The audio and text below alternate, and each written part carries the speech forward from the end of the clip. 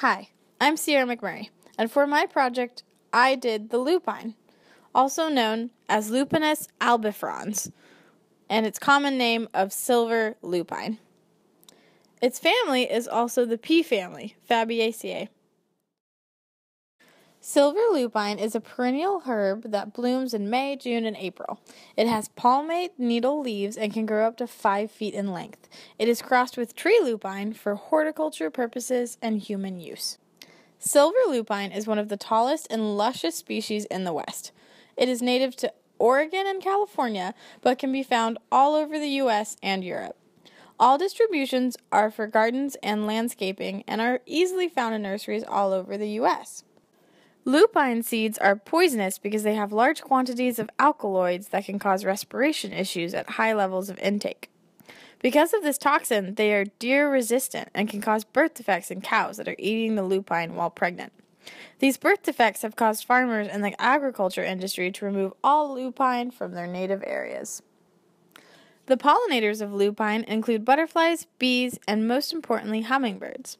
There is a species of butterfly called mission blue butterfly that are dependent on lupine for food for their larvae. This lupine makes these butterflies toxic. But because of the increase in lupine removal to protect cattle and the birth defects that come with eating lupine, the mission blue butterfly is officially endangered. Lupine grows most successfully on the coast, in open meadows and prairies, and in forest clearings. The earliest reference to lupines were over 2,000 years BC. In Egypt, the seeds were buried in tombs with ancient pharaohs. Greece and Egypt first started the primary domestication of white lupine for green manure for their agriculture. Slowly, it made it to Germany and the rest of Europe. The modern cultivation happened once people realized they could replace soybean with lupine as a source of protein. But that started to fall apart once they realized that lupine seeds were toxic at high levels of intake.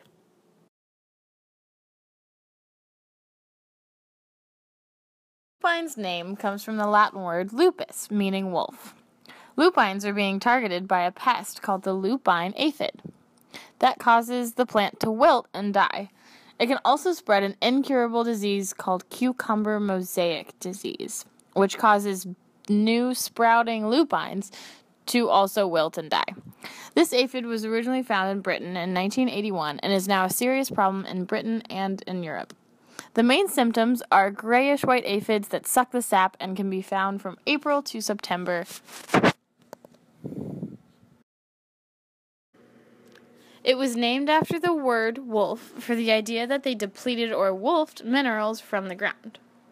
Lupine actually aids in soil fertility because it's fixing nitrogen from the air and transporting it into the soil in a form that can be used by other plants in the surrounding area.